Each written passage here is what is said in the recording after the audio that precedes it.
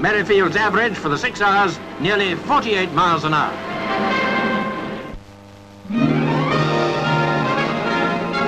Seen the new models for 65? How about the new range from Vauxhall? The Victor Series 101 is longer, lower and sleeker, over 30 to the gallon and more powerful than previous Victors. Got that no polishing finish too. Roots have made an addition to the limousine field with their big Humber Imperial. Top speed over 100 with armchair comfort for 5. But who wants the other 3? The new Skoda from Czechoslovakia takes 5 people too, with reclining front seats, all independent suspension and a 1-litre 4-cylinder engine at the rear. BMC have inflated their 1100 into an 1800 with the same fluid rubber suspension. But for every car, the proof of the pudding's in the eating. We've been devouring quite a few miles looking at some of the new models in their proper element. The new 1800s give a genuine maximum of 90. I'm told they're not too thirsty on petrol either, around 38 at a steady 50. The hydroelastic suspension keeps you on the level for rough going or cornering.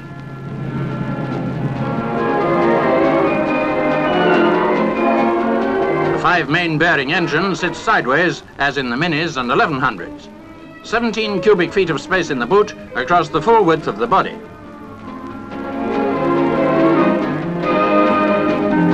And room for 3 comfortably in the back, so you don't really have to crowd up on the girlfriend. Where do you like the engine? The NSU Spider has its boot in the front. At the back it has a boot. No, the Vankel rotary piston engine is so compact it can go under the floor. This revolutionary power unit has a capacity of only 500 cc's, the same as a large motorbike, but it pushes the Spider along at over 95 miles an hour. NSU, a German company, is the first to develop the Vankel engine for a motorcar.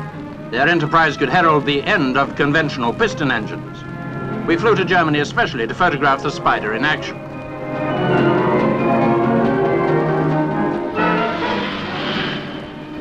Also with its engine in the back, the Singer Chamois, a super version of the Hillman Imp, and the first small Singer since the war.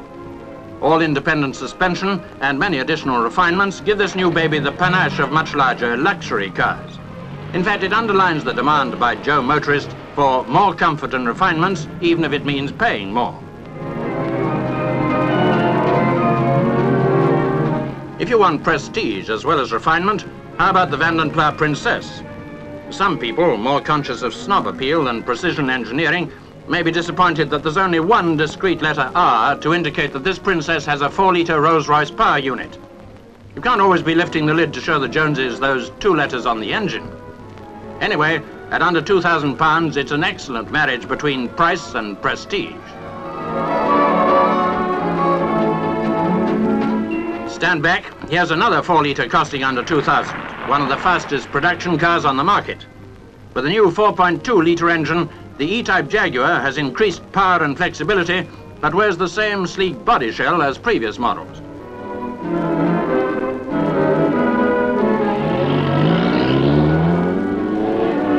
Come for a trip, the surge of acceleration of a real man's motorcar. 0 to 60, 7.4 seconds.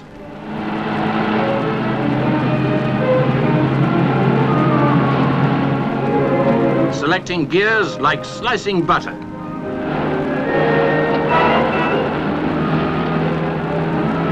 Naught to 100 takes a mere 17.7 seconds.